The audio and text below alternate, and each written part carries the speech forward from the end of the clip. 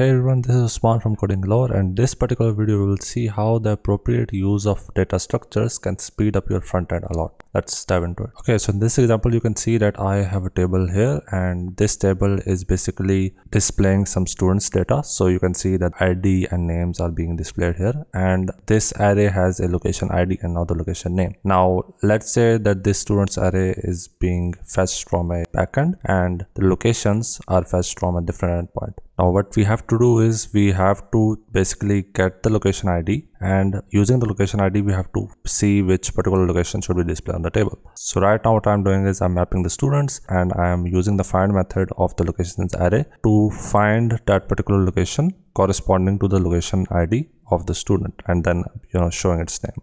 And you can see here it is displaying the name correctly. But the problem is that for every iteration of one student, I'm iterating over all the locations. So right now I have only 2 students and 3 locations, but what if I had 10,000 students and 20,000 locations? Then you can see that it would cause a huge performance issue. So what we can do is we can create an object using the locations array, and the key of that object should be the IDs of all the locations, and the corresponding values can be the name of that location, and then we can use that object. And we know that if we want to get a specific value from an object, that is a constant time operation, and that's not linear time like the find method here. Okay, so now basically I've created locations map using the reduce method, and for every location I'm iterating, I'm assigning the ID as the key of that object and the name as the value. And then basically I can use this object to show the locations, and it would be much faster. So now what I can do is I can import the locations map. I can just pass the location ID, and I get the same result but in a much more performant manner.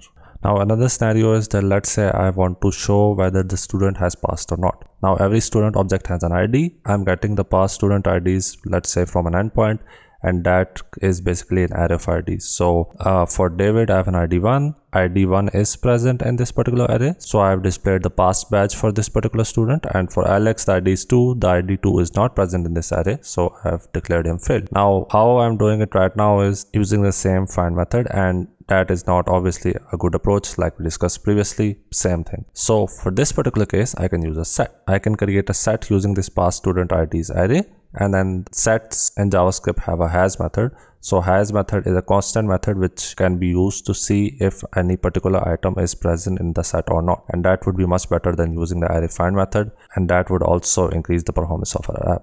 Okay, so using the past student IDs array, I've created a past student ID set. Basically I've just passed the array into the new set constructor, nothing special. And here instead of doing this I can do pass student ID set dot has, and here in the has I will pass the student ID.